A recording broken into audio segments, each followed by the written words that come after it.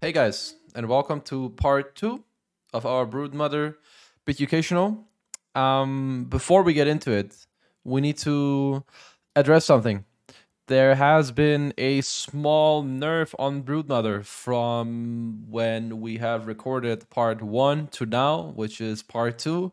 So I need to make you guys aware of that the hero is slightly worse now, or it is weaker in some aspects than it was before, but the hero is still very strong.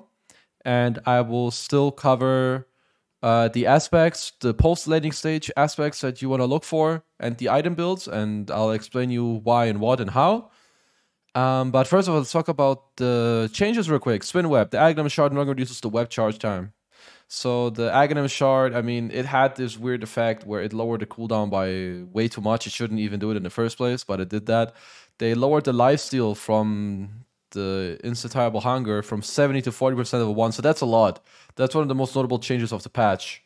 Level 15, they took away the cooldown talent and replaced it with a web recharge time.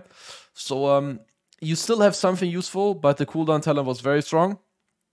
And then they lowered the spider damage talent from 18 to 15. So overall, Brood did receive quite heavy nerfs in this patch, but the hero is still good, especially in games where Brood is good. The hero is still crazy strong. So with that being said, I think we're just gonna go straight into it.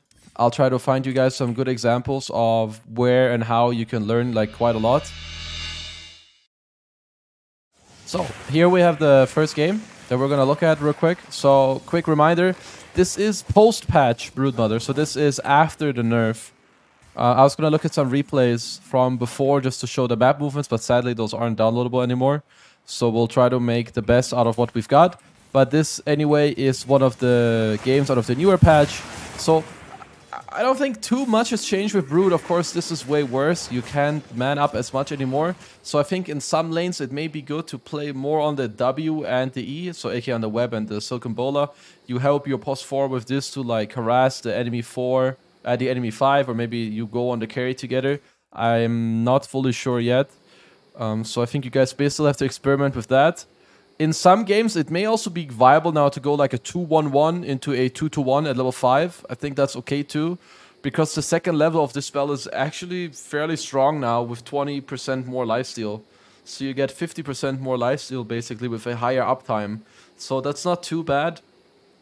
But for now, as you can see, you can still play Brood in the same way similarly, just that you have a little less resistance when you fight the enemies. But let's just skip ahead. In the early game, not much has changed, so everything is the same. We're getting closer on level 6, so we're gonna start to take over the enemy lane. And this was one of the games where I actually wanted to try a different build.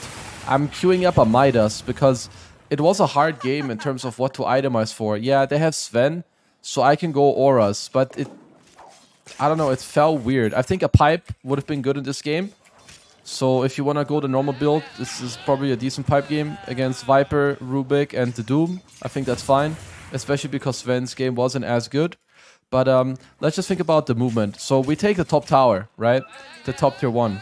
Now, ideally what you can do is that if you can easily take over their mid tier 1, you can go ahead and do that. Otherwise, you can go top and force the glyph. So here, we're gonna play into the jungle. Like once you take this over, you want to start to branch out into the mid lane and maybe get 1 or 2 more webs on top. So here, what you can see, I'm gonna pressure the top tower. I kind of want to force the glyph, just to like force some rotations here. I'm gonna go on the Enchi a little bit to try and force some stuff on him. Sadly, I'm a bit too low on mana. He just hit 6 when we go on him, but it's still a lot of pressure. We nearly kill him. We force him out. We took a third of the top tower, so this is pretty good. In the meantime, the other play we could go for is the mid play, but this is kind of okay. If we can now stack up some spiders, you know, we can try to go on top again. We try to force a glyph. We keep farming out the jungle. We can spread our spiders as well. In the meantime, the mid tier 1 fell, so we can keep playing here now. Try to pressure this so we can get the tier 2. We TP the Nature's Prophet. That's a 9-minute tier 2 tower with Broodmother. Like, I think the first time, so it kind of depends on the game. I think in a lot of games this move is very good, especially if there's a move about to happen here. But if everything is free and nothing is happening, I think attacking the tier 2 can be great. because if they glyph and you have a siege, you can either tank for the siege with your spiders, or the second play you have, you can force the glyph, put the spiders out, wait for the glyph to end, put the spiders back on the tower, and pressure. Because now look, at minute 10, we are pressuring their tier 3 tower already. It's down to, this is 80% life or whatever. But now, the thing is, killing this tower doesn't do anything, right? Killing this tower doesn't do anything until you actually take the racks.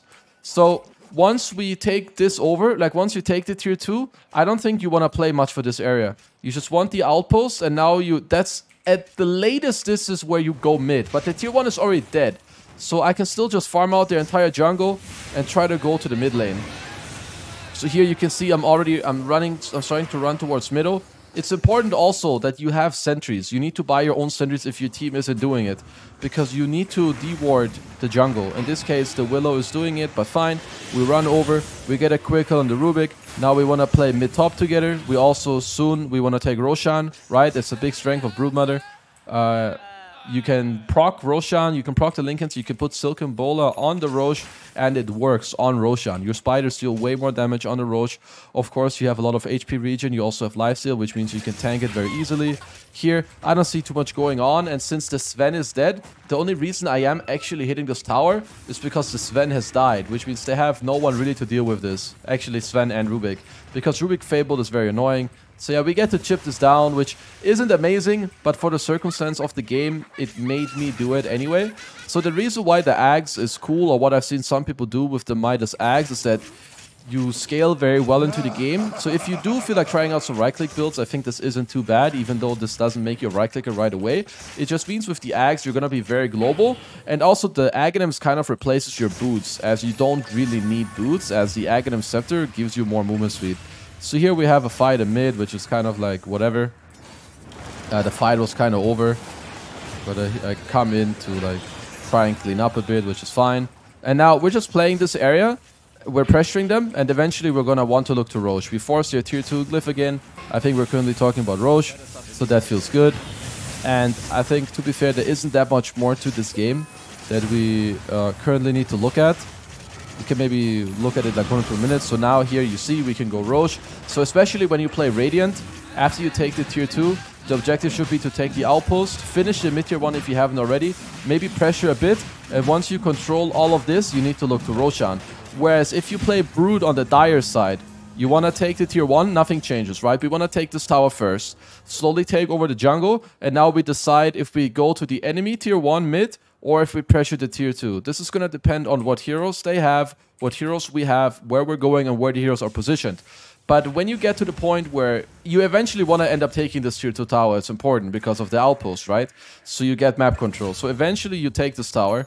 Now you do one of these two things. But eventually when you take this tower, you now take the outpost, and now you slowly want to migrate your webs onto here. So basically, the Brood game plan, it's the same. Just that eventually, like, you eventually end up with the same thing. You want to do the same thing no matter which side you're playing on. If you're playing Radiant, take the tier 1, take the jungle, eventually you take the tier 2, you take the outpost, and you slowly migrate that pressure into wave clear, and then you want to go Roche.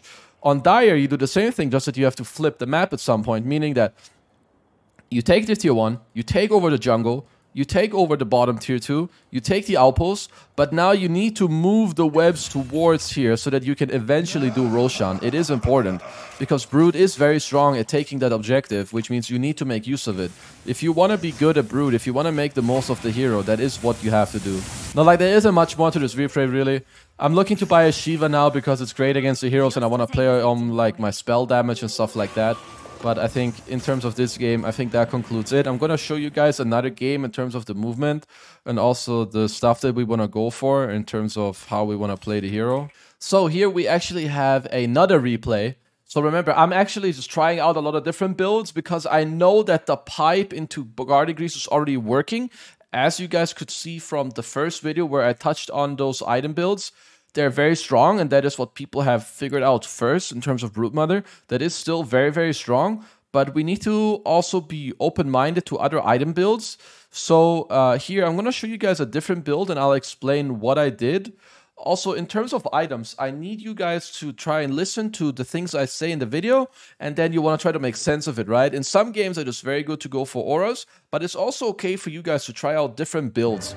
What's most important with Broodmother is to understand the concept of the hero and the movement that we need to do on the map. Because the item builds will change every now and then, right? Depending on the meta, depending on what we need to achieve in the game, which items are good for this specific scenario. But the movements of Broodmother and stuff like that, they don't really change. We need to just make sure that if we need specific items to make the moves that Broodmother needs to do, then, well, we need to get those items. But if otherwise we're free to itemize as we want, then we need to buy items that are good for the game.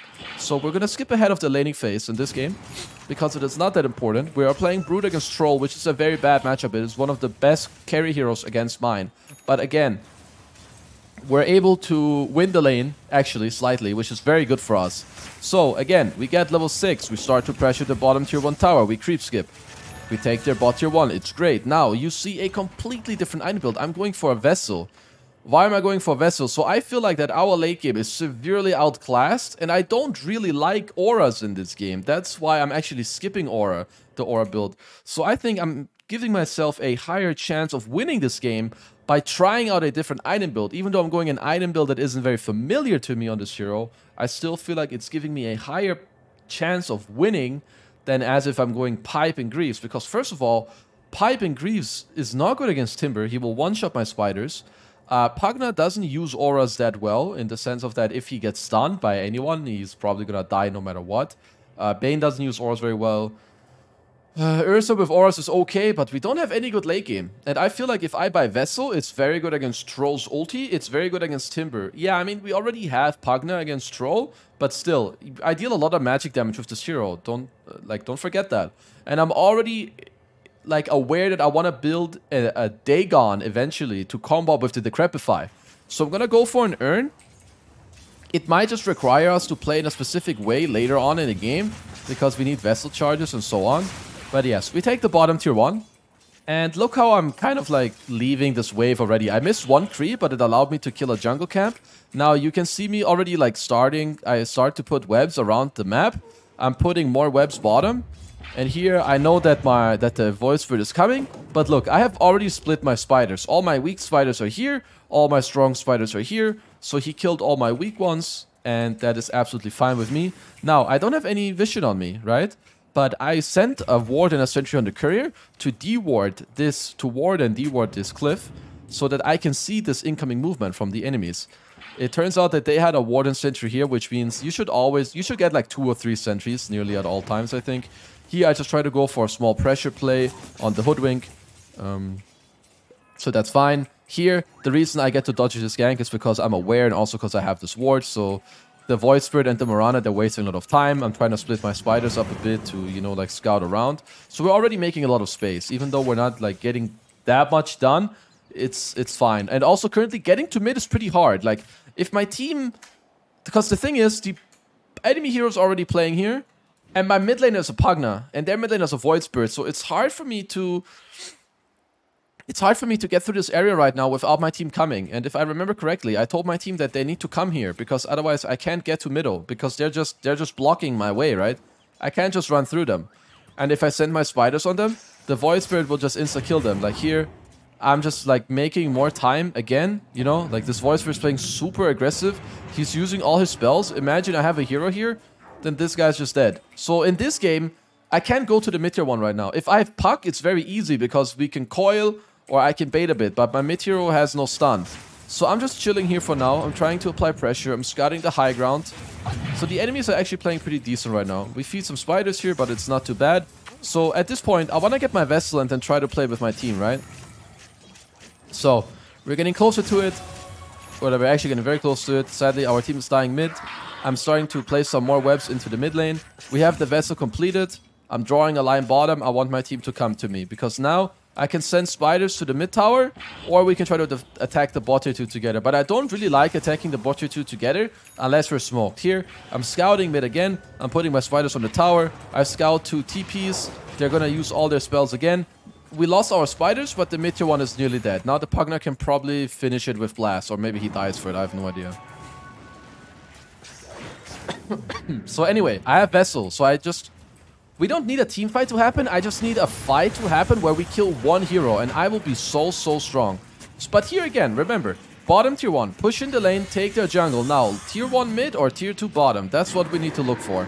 Fine. But here, the problem is we're taking these fights, we don't kill anyone, so I don't get a vessel charge. Both my cores die, my Lina dies, not great. I'm dealing a lot of damage, but nobody really ends up dying. They push us back, which is not great, but now we need to regain control of bottom. And I need a fight to happen with this vessel charge really badly. Because I need this guy to die. Like, the Timber will die to Vessel. You know, he's still far away from Yules. Here, I have Vessel. I put it on the Hoodwink. I put my E on the Hoodwink and my ult. Sadly, we end up dying, but it's fine. We're just going to keep looking at the potential of the game, okay, and how we move on. So we go back bottom. We want to push in the lane. We still need to eventually, like, try to take over the bottom lane and then see how we do it. Because we need to play together. Like, eventually, Brood wants to connect with his team because the hero is very strong. Like, we're 3k gold down. But I think if we go together right now, we're still very strong. So, let's see here. They force Glyph. Fine. I think we're playing a little too aggressive here, but it's okay. Let's see what happens here. We go behind the tower. We just use all of our spells. Mirana dies. Great. Because right now, when you are playing Brood in a game where your spiders maybe aren't as good, or maybe you don't have as many spiders, remember that your spells did a lot of damage. This is 380 damage nuke. And this is 160. This is 500 magic damage combined. You also deal a lot of damage right-clicking with this spell. So look, we get to kill both of their backliners. Sadly, our team dies, but remember, we don't need to focus on our team. We want to play well ourselves and try to make use of what we have. So here, we're going for a Dagon. Nice arrow by the Mirana. We end up dying. Fine. We TP back mid. And even though we're 5k down, I still know what I want to do with my items. I want to just eventually, I want to take long fights. I want to use both my spells, my Dagon and my Vessel, ideally on anyone that's stunned or on anyone that gets decrepit fights. And that's totally okay. In this video, we're not gonna go too much on like this pipe build and so on. I'll try to find one more video where I do that. So eventually we do end up with the bottom tier 2 tower, which is great. Roshan has died. I guess we had Aegis earlier on the Ursa, which is amazing. And here, look, I think we get to kill the Void Spirit. Dagon, we hit him, we throw a Vessel on him, which is great. And we just get to secure our game plan. Look, we split our spiders. They're following us, but we're still making a lot of space. And here we just zap the guy again. Like, eventually, you want to make space, but then you want to play with your team. Here, the troll is around. Timber TP's in. We slow him, we ulti him. We have Dagon ready and Vessel. Let's see if we can kill someone. Look, we kill this guy. It looks great. Like, we're recovering the game super hard. By the time Roshan gets close to respawning, we should be looking to spread our webs into the top lane. The problem right now is that our webs are pretty low, so we cannot really waste that many more on bottom. And again, pressuring this tier 3 is very useless right now. We need to work on other things on the map. Like, usually what's important about getting on this map is to get this lane push in, take the towers, take the outposts, but now you flip. Because eventually you need to secure Roche and you want to contest the enemy triangle, right? So here, this is why we're working towards the mid lane. And now we need to start saving some webs so we can take over the top side. I'm going to use one web here so I can like farm the triangle and shit. We take a fight here. You know, we just zap them up again. We have 2 more webs left. Roshan is going to be close to respawning, and we've actually recovered this game pretty well. Here again, we can take another fight. This probably wasn't as good. We throw a lot of spells on the Timber. But here, he dodges my ult. I still have the Dagon ready. Dagon him, ulti. We get to finish him. Now we finish him. We have Vessel. We play on range. Look, you know, this looks great. Now I'm going Dagon into E-Blade, and like, look, eventually, we end up losing this game. Because I think we make quite a lot of mistakes. Not necessarily us, like myself, but the way we play as a team, and like people die without buyback and shit like that. But look at how strong this actually looks like. And I'm not gonna say that Dagon E-Blade is in every game build, like not at all. But like, look here, suddenly I zap this guy, he loses 1k HP. Now I have spells left, I see the Mirana, I use my E, I use my ult with the crab, boom, it's like 800 damage into Vessel. And he's dead. Like, you know, we're doing great. And we have a lot of long-range spells in our lineup. Ursa is also not a hero that commits all the time. He has his shard, he has his ulti. Here again, we're looking for more. I think this is fine. Okay, I think we're gonna look at one replay now real quick where we do go the aura build on Broodmother. Alright guys, so we already watched this match a little bit in the part 1. We stopped at 9 minutes. I just wanted to drag in a game real quick where we do go the aura build. So we watched this until 9 minutes in the part 1, so let's pick it up from there. So, We do end up taking the bottom tier 1 at around 9 minutes. The Treant is being slightly annoying, or, well, not really. He's just, you know, trying to delay this the best he can. I'm just making sure that I cannot die to some random Lina gank right now. So here, this looks pretty good. We take the bottom tier 1, and now what do? Branch out to middle and branch out to bottom, you know? Have the webs ready for both. Split your stuff up. I have a sentry here. I want to check the high ground. This looks amazing. I sent myself another sentry so I can potentially have a look at here or here, depending on where I think it's possible. Here, I want to push in the lane again. I'm going to pressure the Treant. Had I saved my spawn spiderlings for the kill, we probably would have killed him. But either way, we force the guy out, which is the main point of what has to happen. Pressuring the bottom tier 2 is not very good right now because they have Sven who will just go here and they have a Treant. So look at the line I draw. The line is to middle. I'm saying, hey guys, I want to slowly branch out to the mid lane. I think in this game it makes more sense to go for a pipe. Yeah, they do have a Sven again, but the thing is I have a Shadow Fiend in this game who's very he really uses the aura as well, as does a carry axe, and honestly Rubik isn't too bad either if he's allowed to steal a few more spells. So they pushed in the lane a bit, so now I need to play slightly safe, because as you can see, once again, it's not that easy for me to just branch into mid like this. It depends on what the map is looking like, right? So I'm sending my spiders to push up bottom. I'm slowly making my way to middle. I'm also getting closer to the pipe, which is a pretty big timing for us. And here, not too much happening, but I'm just going to send some spiders on middle. I see that this line is coming to defend the tower, but I don't think he really understands the strength of my hero, so I just sent my spiders on him. Silken Bola into spiders, try to split them up, use the ult for the last hit. We don't need to defend towers with Broodmother. The way we defend towers is by attacking their towers to force their attention towards us. So here, we take their mid tier 1, which is great. Now we try to go back to the spot lane, which is all the way pushed in. So we just... And make sure that we always stay in the trees. We want to stay safe. We need our spiders to do the work. And here, to be fair, my spider senses were kind of tingling because look at top. Nobody's top. Nobody's middle. So I didn't really know what is going on here. But like if we look at this, I was very aware, or like I was pretty certain that they may smoke on me. Like nobody pushed bottom. Then it took so long for him to show mid. Nobody's top. So here I stay in the trees. I know that they're smoke ganking me. I keep very good positioning. So now they smoke 2 of their heroes. There are 4 people bottom, but they cannot get anything done with this play. We successfully dodged their gank because, you know, I just felt it with the map positioning of what's going on the map. So very well done. We get to dodge the gank. It's great. I actually decided to go for mech over the pipe because it makes me more tanky. Now that I know that they skipped away from bottom and that they're like all kind of top because this play just happened, this now opens up for me the chance to take over the bottom tower. I forced the glyph. I put my spiders away. I should have pushed this a bit faster. Not sure what I'm doing right now. I should have pushed that faster, put my spiders back on bottom, because the only way they're allowed to def bot right now is if they like TP the Sven. 3 and armor is not enough, but either way, I think I said that glyph is down, so I want to take the bot tower. So we're going to do that together. We need to deward, we do that. We send spiders on the tower, we split them up a bit, and I think we get to finish it. Yes, we do. So now, same story as before. Take over the bottom tier 1. Now take the jungle. See if we can go mid tier 1. So we did bot tier 1, jungle, mid tier 1, back off. Now go bottom tier 2. Now take outpost. And now we're going to look to flip the map again. Why? Because we need to play for Roshan. It's important for our lineup. I'm getting close to Greaves, which is great. I'm even TPing mid because I see a fight happening here. So if I didn't have auras, I wouldn't feel comfortable TPing here because then I'm just a brood. But now... well, I'm a brood without spiders, but I still have Silken Bola. I still have my ulti, but most importantly, I have a mech for my team and we're already 5k ahead.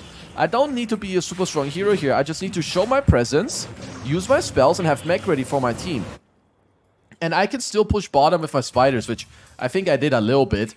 And now, since I'm around, I got some spiders from the Doom kill. I can tank a bit. I can put my Silken Bola on Roshan, which gives us more damage. And I'm giving us HP regen and everything with the mech. And now we get Rosh. So we did it perfectly. We didn't even need to go all the way here and use webs. I was just able to TP mid because I have mech. My team was fighting here. And it was very simple for me to, you know, flip the map or put myself in the right position on the map, which was great. And now I think I'm going to start playing top. We're going to go for more auras because here I have heroes that use auras very well. We have a SF lineup with an Aegis, so he's super strong. He feels great right now, so we want to keep that ball going. You know, we don't want to stop him from feeling great, of course. We're buying a Vlad's. I think our item build's very good. Pipe is not that necessary right now. I think Meg does the job. Right-click damage plus lifesteal for my Shadow Fiend with his Aegis. And now we're chilling around mid. I'm going to look for a Lotus Orb. Just anything that's good to keep the ball going, you know. Just keep the ball rolling. Make my SF as strong as possible. Give him everything we can. We're going to farm the triangle because we took the bottom tier 2. Now we took the mid tier 2. So now the next objective is to hold the triangle, take the top tier 2, keep the lanes pushed in. That's another thing you can do with Broodmother. You can just send your spiders across the map to like push out some waves even though you're not there. Like right now, if I want bot to push in, I could just send my spiders there. Or if we're playing bottom, I could send my spiders here to push this in. But all in all, I think what's most important for Broodmother in like the mid game is for you guys, or after the laning stage, is for you guys to understand what is my first objective, how do I take it, how do I go from there. And I mean, we have explained it a few times now with after the bottom tier 1, like how we branch out. We need to check if we go to middle, the bottom tier 2. Eventually we end up taking the tier 2. We take the outpost, and then we need to take wanna play for Roshan. If we're Radiant, it's very easy. We just go from here to here. But if we're Dire, you know, flip the map. Here you can see that I'm playing mid. I'm not playing bottom, and I'm currently pushing in the bot lane with my spiders, as you can see here. Let's skip ahead a little bit because I think this game becomes a little bit iffy at some point. And I'm going to show you guys how we recover this type of game. Because eventually, even if you do have an aura build like this, you may have to play the game in a way different manner. And I'm just going to try to, you know, show you guys how we can make that happen.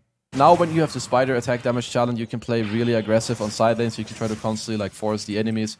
Here, look, we send our spiders on the tier 3. It's kind of dying. Look, they're not defending. Bottom tier 3 is dead. More spiders. Triple TP. We back off. We force reactions. This allows our team to go in top, get this tree and kill. And now look, the enemy team, they're about to be in like a pickle, you know? It's like a hard situation for them. There's Roshan spawning, but there's also spiders on bottom. Like, oh, what do we do? What do we do? SF is hitting Rosh. Root is taking Rax. Ranged Rax gone. Melee Rax about to be gone. They're indecisive. And I know, in this position, I know, they're not defending their Rax. And we're hitting Rosh. So they must be coming to Roshan, right? So what I do is I already preemptively TP to the outpost. I could have done it even earlier, like here. I should be TPing earlier. But I'm TPing already before Roshan spawns because I'm like, guys, they're not defending their racks. They're coming to you. So I come here. Now we're together. We're going to protect the Rosh. We're going to take the fight. We use our spells. We get to combine our shit.